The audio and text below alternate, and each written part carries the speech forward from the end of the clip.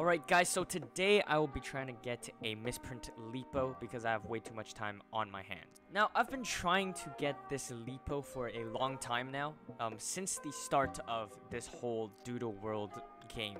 And you know, since I'm doing this misprint hunt for a while now, might as well get a misprint Lipo, you know? Oh yeah, one more thing, I will only be showing the highlights to this whole hunt, because no one likes me walking around, that's just boring.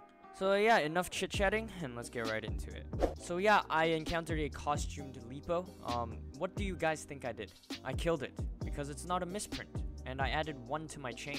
Now you guys might be thinking, why did I do that? Because I can. And then of course I encountered a Pandishi. At this point I don't even consider a Pandishi a mythic anymore. Now, I know you guys are gonna ask the question, why haven't I been uploading for 9 days? Or the more common possibility is you guys don't really care, which, you know, I'm fine with. But for the people who are wondering, it's because getting a Lipo at the start is super hard. So I took like a 2-day break because, you know, I just didn't want to go through the grind. But now I got it, so yeah, Pog. Oh wow, would you look at that? It's another Pandishi. Fun. So I finally encountered it after like 252 chains, but yeah, we don't talk about that. Is it just me or Lipo shiny or misprint looks like a turd? I feel like everyone thinks that, right? Anyways, that's the end of this video.